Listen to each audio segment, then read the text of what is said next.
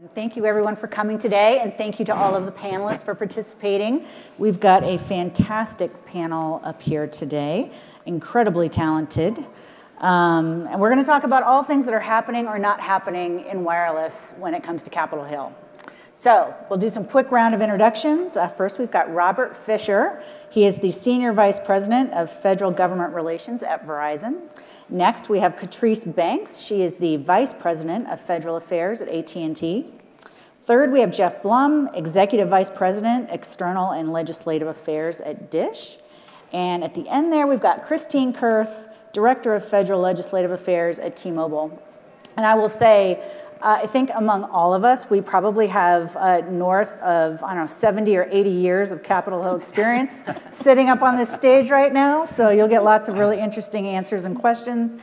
We've got some congressional staff who are actually with us here today who will no doubt tell us if we screwed anything up today at this panel. So anyway, let's get going. We're obviously going to start with Spectrum. It's been the issue du jour, certainly one of the big issues at Mobile World Congress. And we've said this a number of times today. This is like the first time the FCC has lost auction authority, which I frankly didn't ever think would happen. And it happened.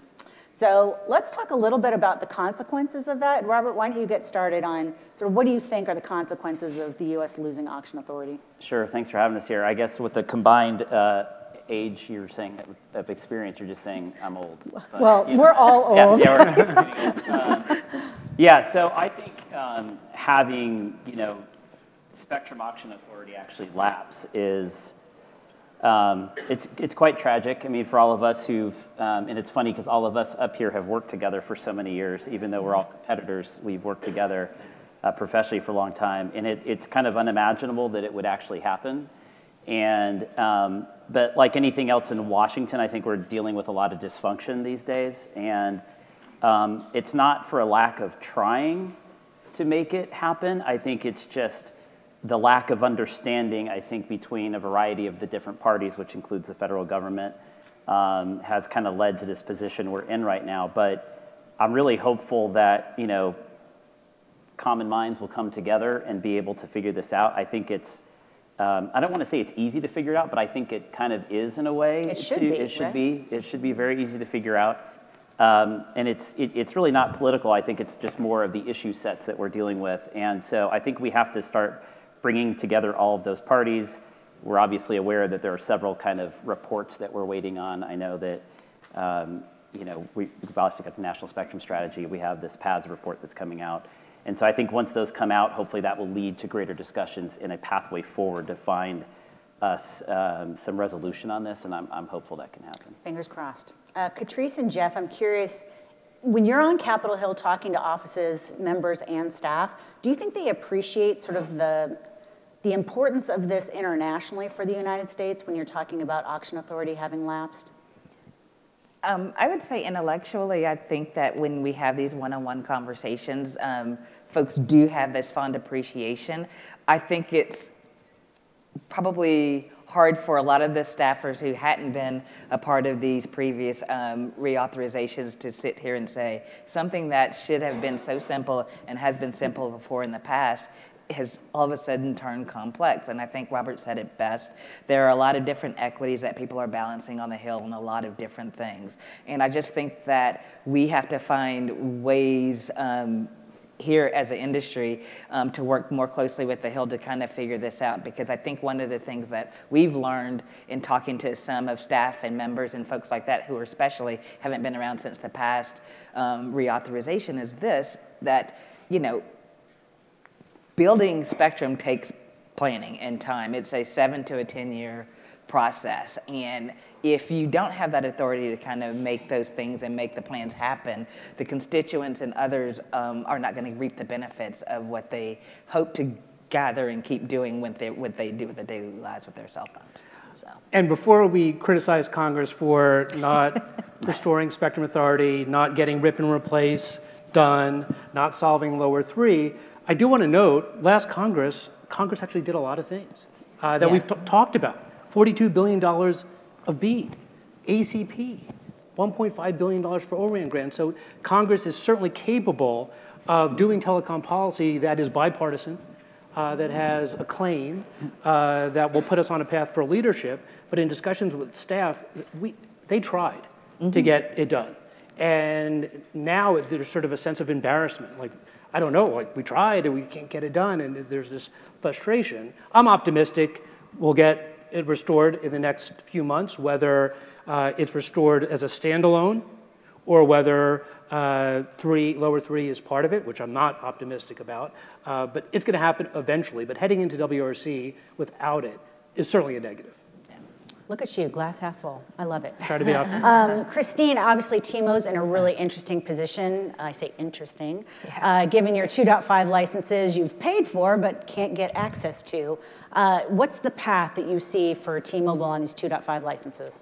Thank you for the question. You initially started out asking what are the consequences of lapse of authority, and since this lapse has never taken place before, there are some consequences that no one foresaw, and one of those is the harm to consumers because of the fact that we have not been able to have access to our licenses.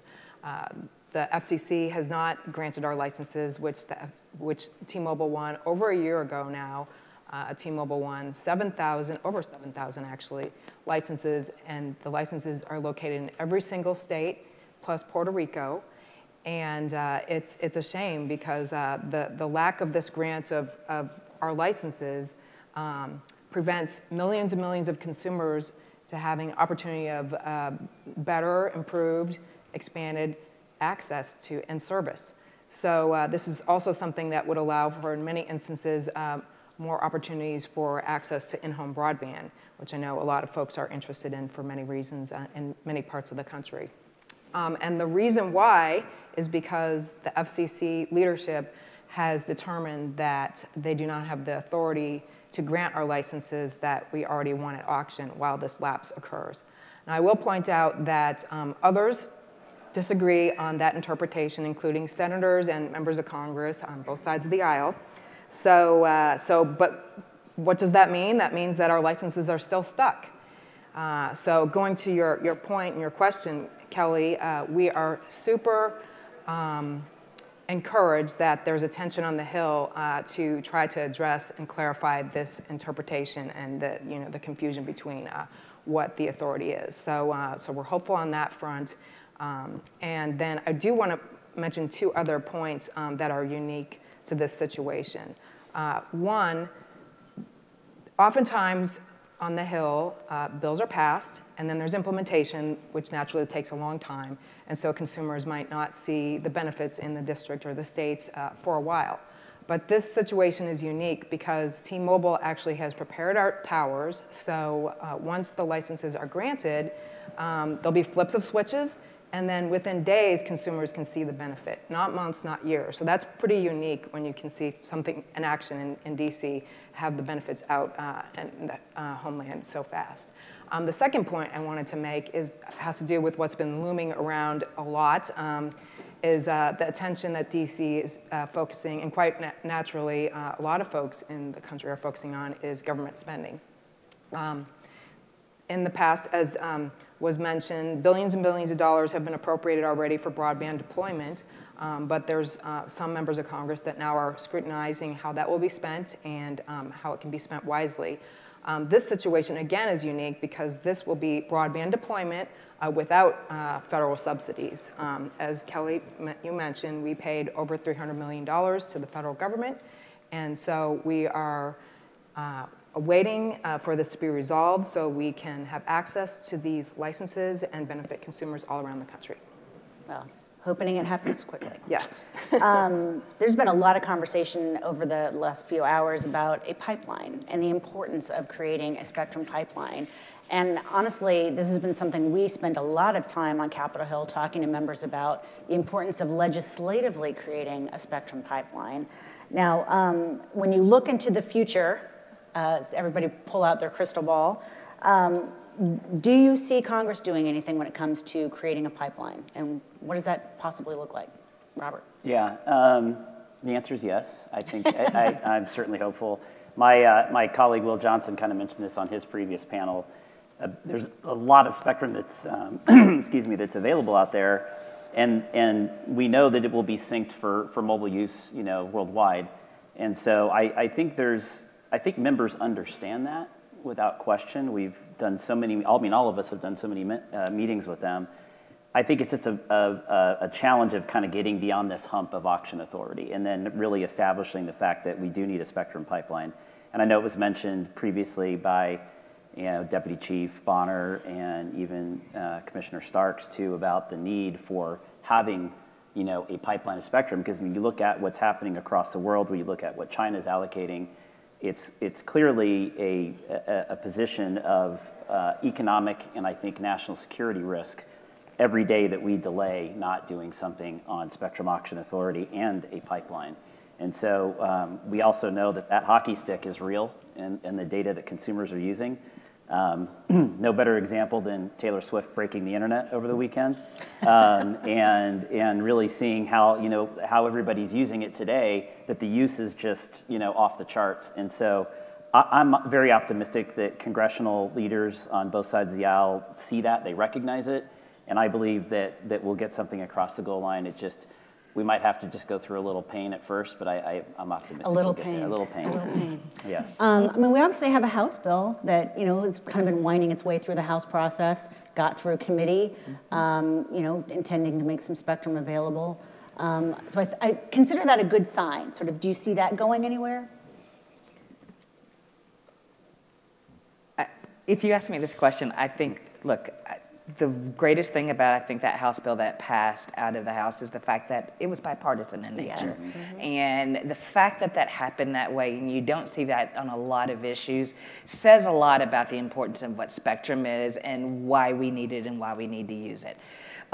It is my hope that this bill gets passed out of the House. I know that things are happening both in the House and the Senate where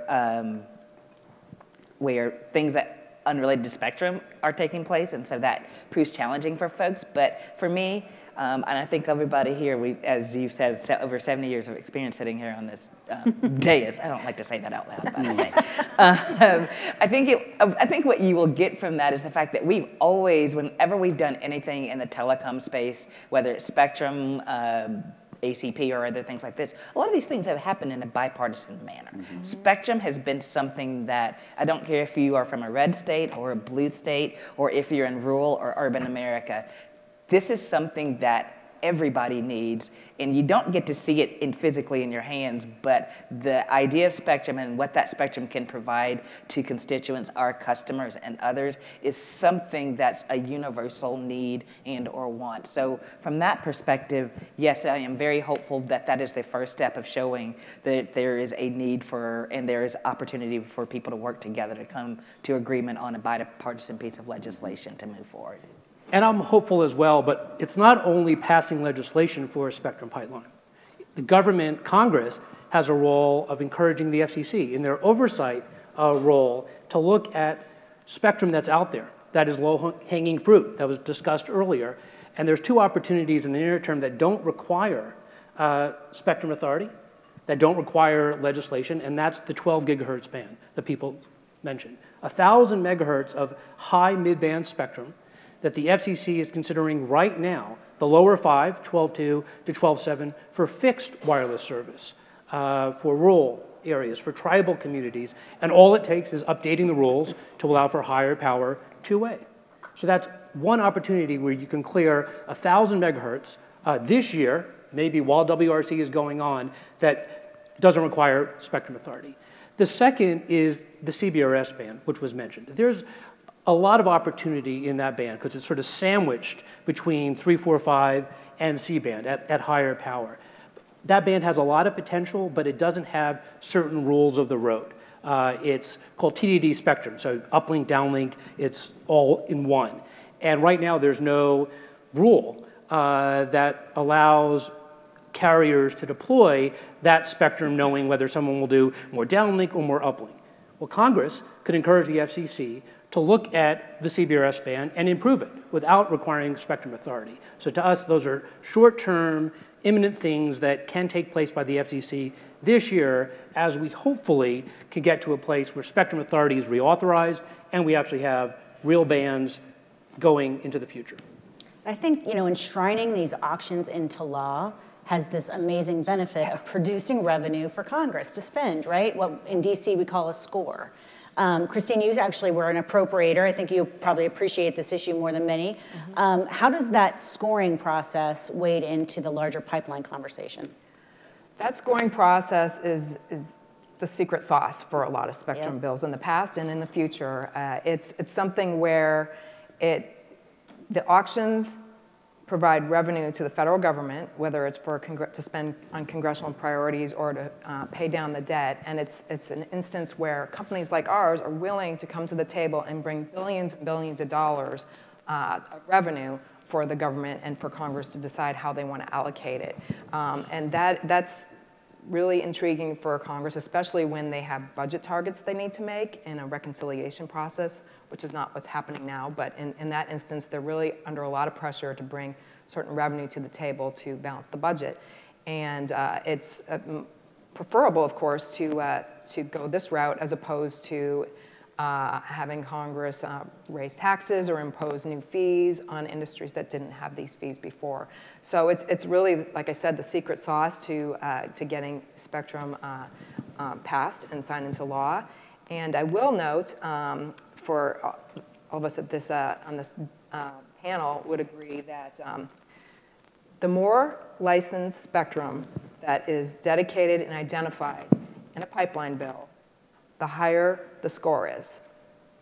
Unlicensed does not bring revenue to the table. So that's something that should always be in the minds of members of Congress and senators when they're negotiating bills. And can I add one thing?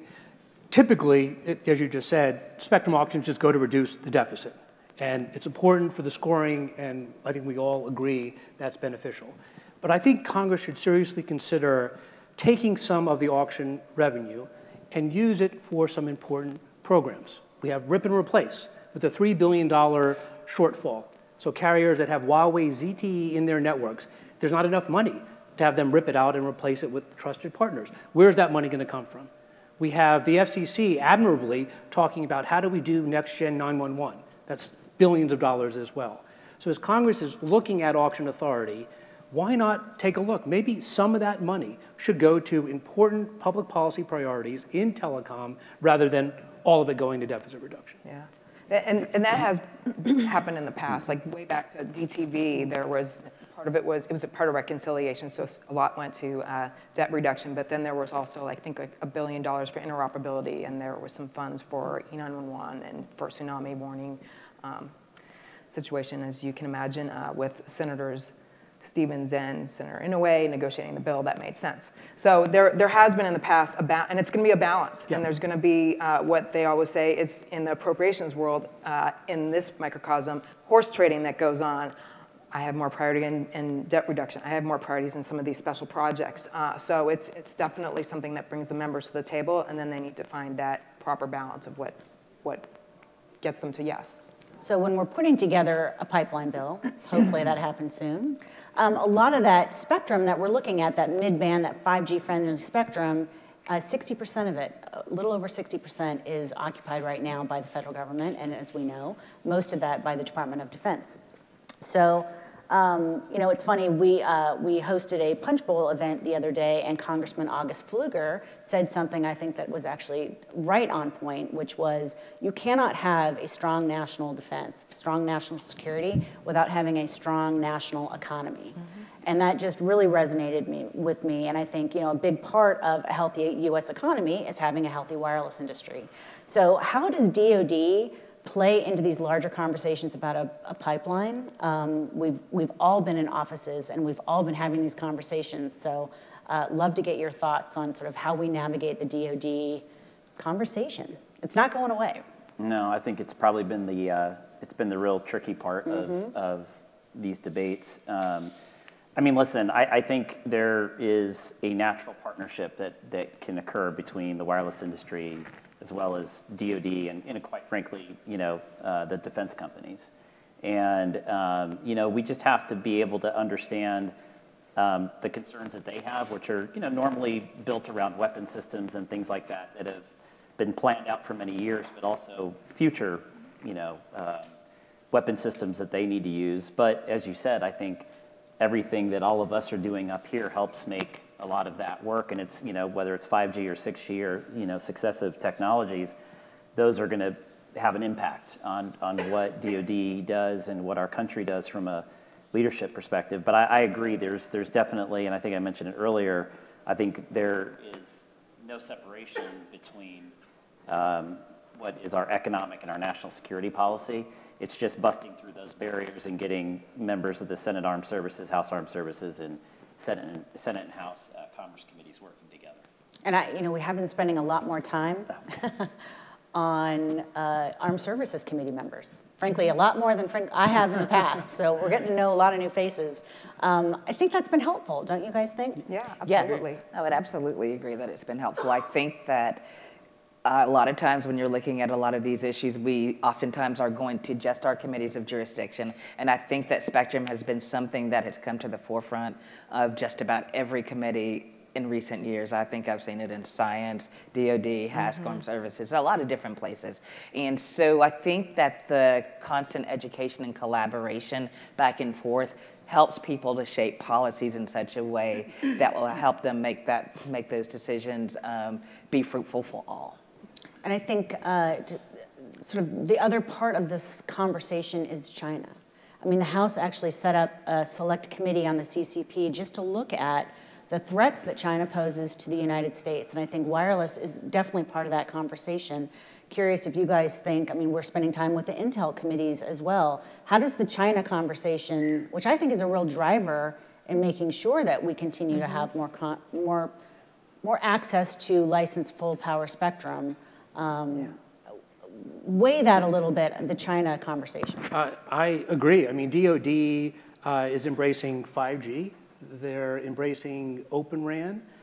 They're looking at their facilities and how they can be secure vis-a-vis China. I think the bipartisan CHIPS bill that included the Open RAN funding as an alternative to Huawei and ZTE. I mean, one of the issues with the Chinese vendors is they're actually high quality and they're completely subsidized by the Chinese government. So the costs are low. And how do we have alternatives to Huawei and ZTE? And that's why Dish, we decided to deploy an Open RAN network now covering 246 million folks in the United States with mostly US vendors as we see as an alternative to China.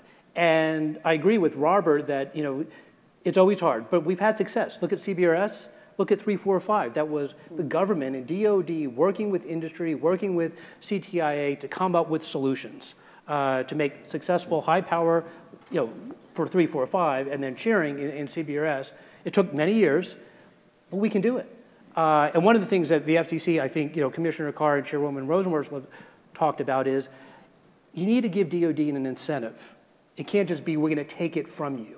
You need to give them a carrot. What can they gain by giving up some of their spectrum? Maybe it's access to our networks. Maybe it's private 5G. Maybe it's additional security. Maybe it's AI. So through a partnership, rather than just saying, give me, what do they get out of it? I think it's going to be important to figure this out. And the ranking member of the Armed Services Committee in the Senate was the former chairman of the Commerce Committee in the Senate. Right.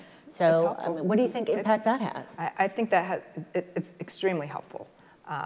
Those two committees, there's a lot of overlap on the members as well, down dais, which then we have allies that understand our network, understand the technology and the importance that we play in the economy.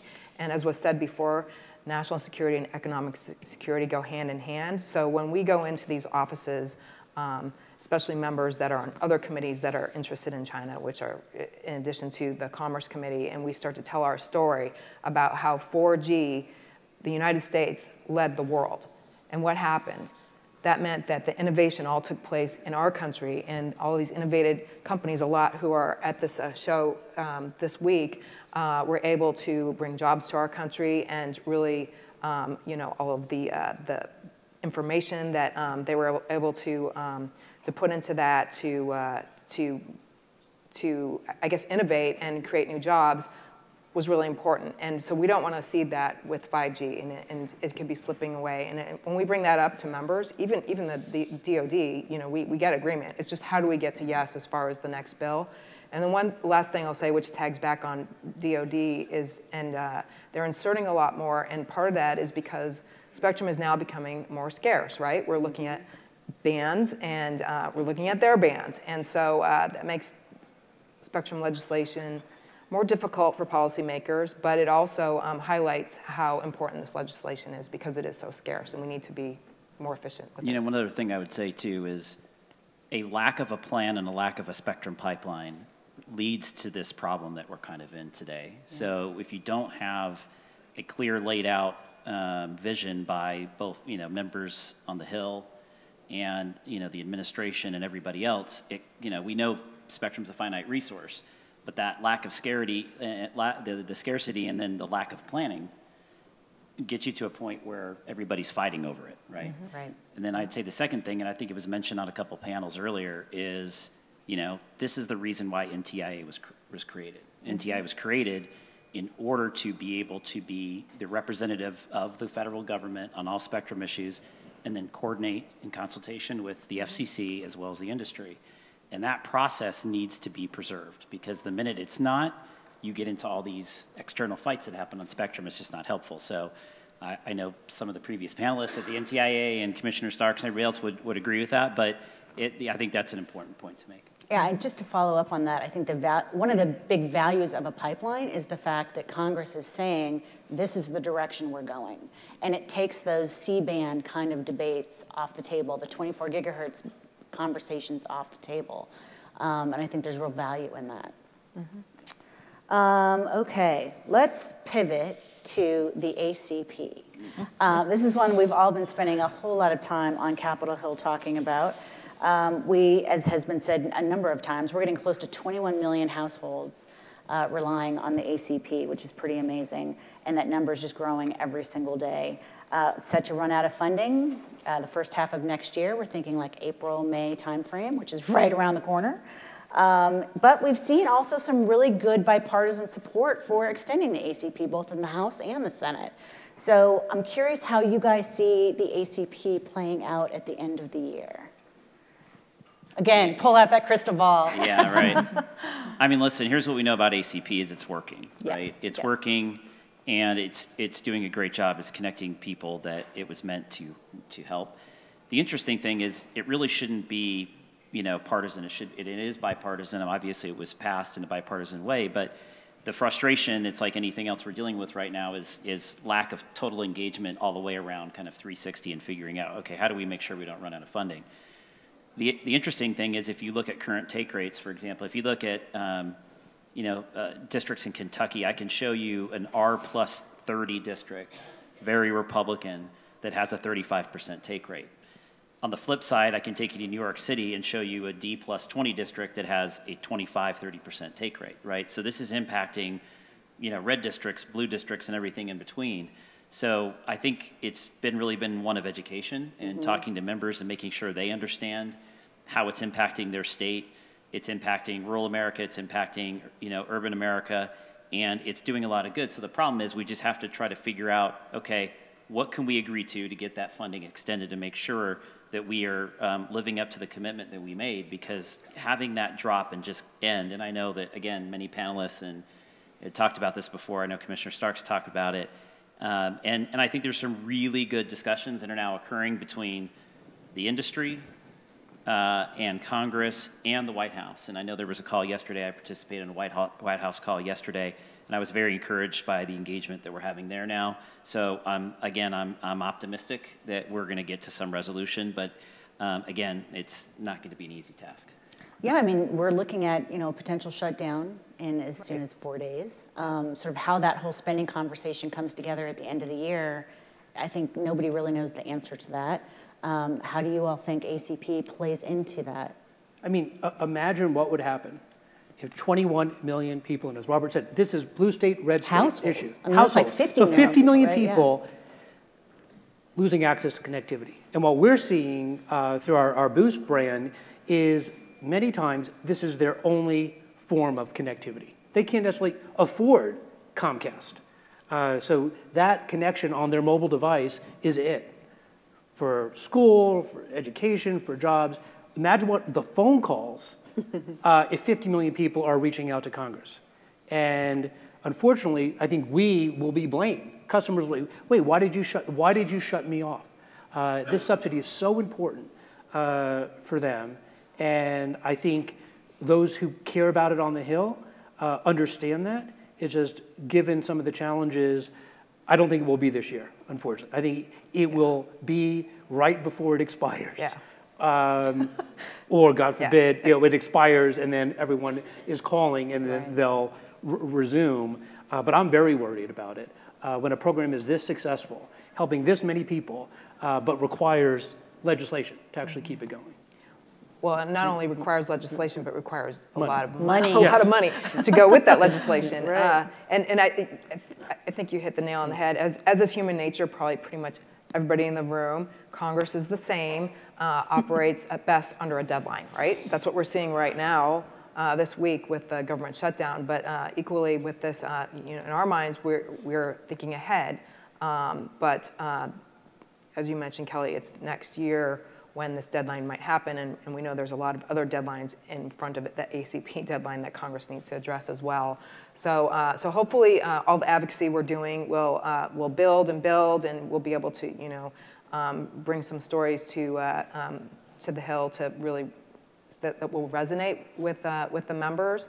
I will say that, and I know that we would all agree with this, that the COVID lockdown, which is where this originated, of course, really showed everyone in our country how important a connection is to families, especially a wireless connection. So the thought that the most vulnerable would be disconnected from that is a compelling and point to make. I've been incredibly heartened by the fact that we're seeing all these bipartisan letters come out of the House, from the World Broadband Caucus, the Problem Solvers Caucus, the Tri-Caucus.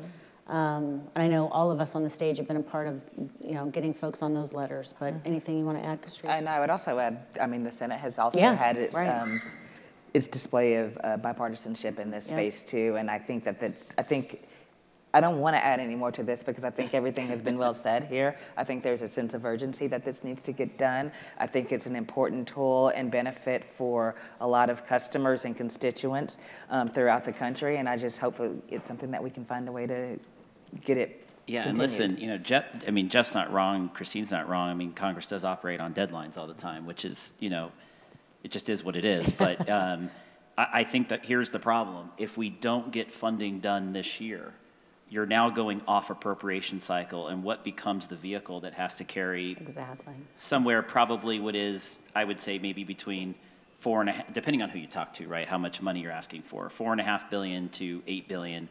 What vehicle carries that when you're in the middle of March or April? That becomes in an election year. In an election year. Exactly. It becomes almost impossible, which is why the time is now to get that done. And I think it's really important. And I know all of us are really pushing very hard to make that happen for our customers. So. Well, it's great to see White House engagement. Hill's clearly in mostly a good place. We're getting good conversations out of that. Yeah. Net neutrality, Title II. The timing was perfect, right? I love that we're doing our panel today. This was a great You're having a really good time. 8 minutes left. Yeah, exactly. I do think it's interesting. This has been something, many of us have been working on this issue for almost over a decade now. We know it inside and out, for too 20 long. years. For too long. Every year that goes by, I want to say it should become more likely that there's a legislative solution here, because I do think there could be a legislative solution. What do you guys think? I'll just start out by, I'm laughing seeing Robert sitting here on the stage, because I remember when net neutrality first became an issue, and it was when I was working in Senate Commerce, and Robert was working for Verizon at the time, and we were trying to do a telecom rewrite with the cornerstone of a franchise reform, and net neutrality inserted itself as an urgent issue that needed to be resolved. We tried to put down some principles and codify them, and it wasn't enough. So away we went, and the FCC did what they did. The FCC did something else. The FCC did something else. And so I think what the lesson to be learned is it would be really nice if policymakers feel like this is something that needs to be addressed, that it be codified, as opposed to regulated where the pendulum swings back and forth depending on the White House that has control. If this were if net neutrality were an Olympic sport, right, this would be the world's longest consecutive ping pong game of just back and forth that literally never ends. And so I agree. I mean, listen, the solution is bipartisan, congressional legislation that really deals with this issue for once and for all.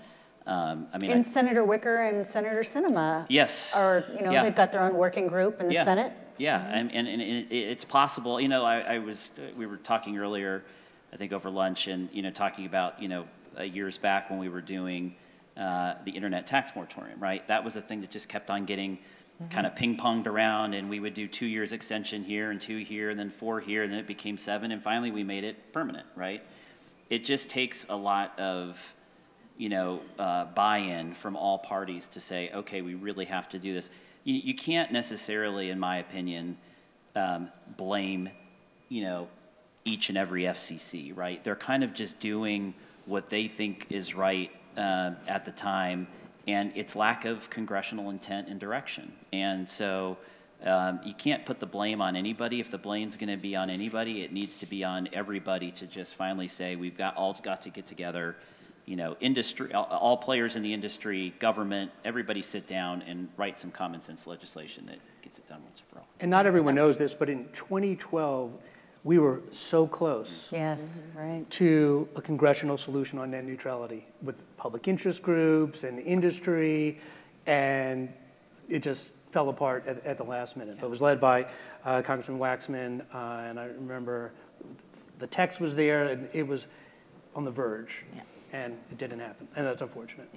And I will also add that, when we were first dealing with net neutrality, and we were all dealing with it in some form, whether in the private sector or public sector at the time, I think the internet was sort of in a different phase of its life. I think that how the internet has progressed, how companies have managed their networks, and how things are happening right now. When we're going into these discussions in the future, there is more experience and more information that we can bring to the table on all sides. And hopefully that will help us come to a conclusion that is something that's going to be beneficial and satisfactory for all.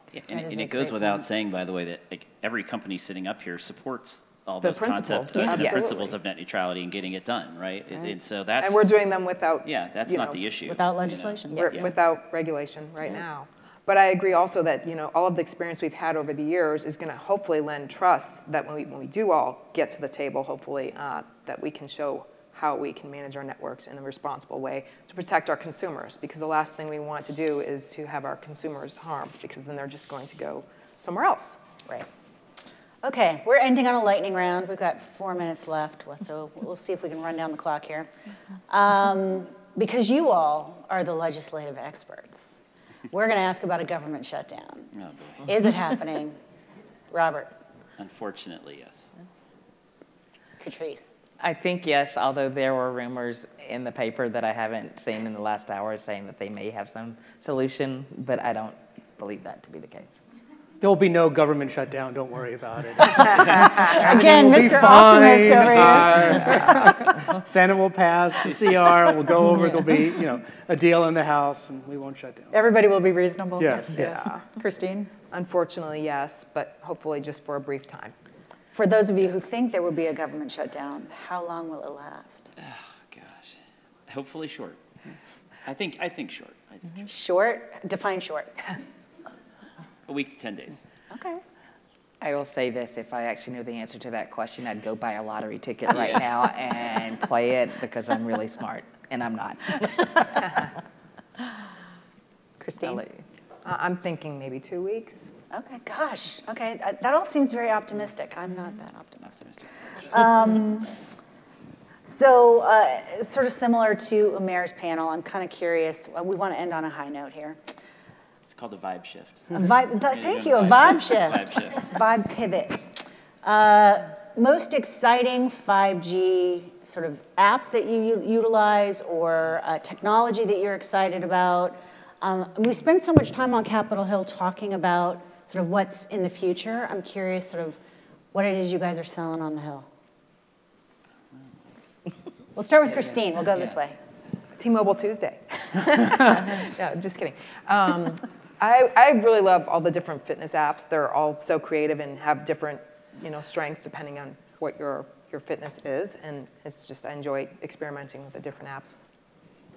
And I agree, fixed wireless, I think, could be the killer 5G app. But wouldn't it be great to have like a Zoom call where you see the person in 3D, like full 4K quality, and whether that's 5G or 6G, so I think Barbara from Ericsson was saying holograms, but like that could be the killer app if you could just see someone like what they look like in real life. But that takes a lot of bandwidth and a lot of spectrum. So mine will be an evolution, and I'm paying homage to my niece, who I adore and love. First and foremost, I do not know any name of any song whatsoever, so Shazam is going to save my life for that purpose. But as we're looking to the future, I want to be able to maybe have a dance party with my niece with some 5G or 6G holograms. So the evolution of how an app can kind of get us there, I think, is exciting to me. I love that.